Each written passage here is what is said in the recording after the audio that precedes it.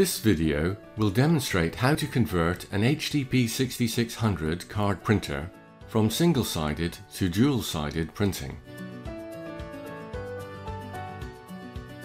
Switch off the printer using the power button located towards the rear of the printer's right-hand side. Remove the card output hopper by pulling upwards and then outwards. Viewing the printer from the back, remove the corner panel by pulling to the right and then sliding it out backwards.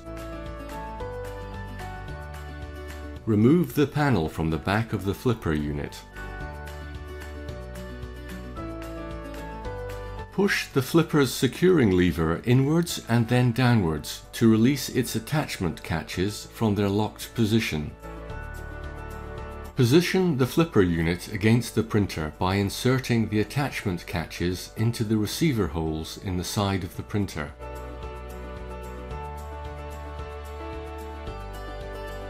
Raise the flipper's securing lever to move the attachment catches into their locked position. This secures the flipper to the printer. Make sure the lever is properly locked into position. Connect the two ribbon cables from the flipper unit to the printer board. The connectors are different sizes, so it is easy to see which one goes where. Replace the flipper unit panel which was removed previously. The panel just clips into place and is held by the plastic retaining lugs. Check that the cables have not become trapped when replacing the flipper panel. Replace the corner panel which was removed earlier. Ensure the panel snaps home securely.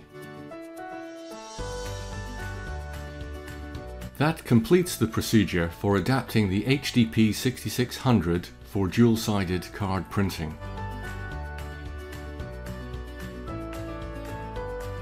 To see more technical videos, please visit our HID YouTube channel.